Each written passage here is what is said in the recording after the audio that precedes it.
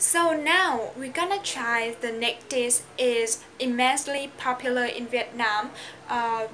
Is Was in the top 10 must-try Vietnamese food of CNN.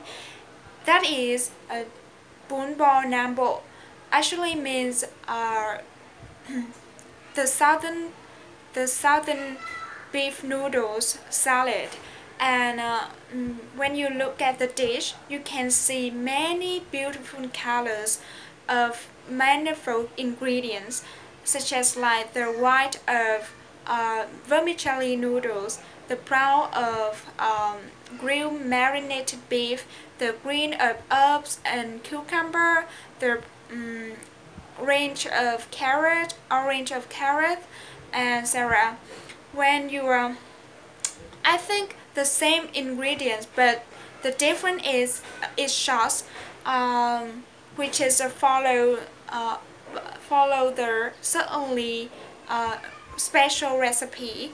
I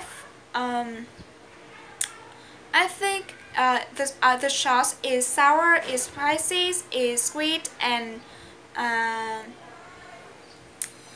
sweet. So, but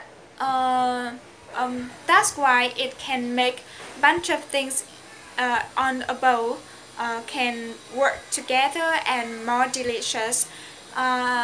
So I think when you are you can see the peanuts and fried onions on the top.